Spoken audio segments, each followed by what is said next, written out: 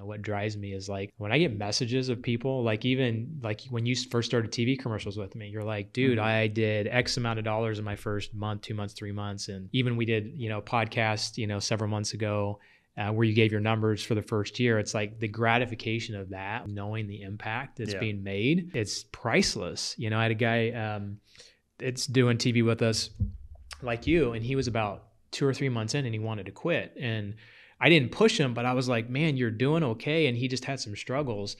And then he was on our one of our monthly calls or weekly calls, and he talked about a $70,000 deal he just did, and he's gonna have $100,000 a month. And then he texted me after that, and he's like, hey man, I just want to let you know I appreciate you not giving up on me. He's like, I'm gonna do $100,000 this month, and he didn't start the business that long ago. Wow. And just like stuff like that, just kind of like, cool. I'm even getting goosebumps right now just thinking about like that kind of stuff. Back in the early 2000s, like 2001 is when I got started. So there wasn't YouTube, podcasts, masterminds weren't a big thing.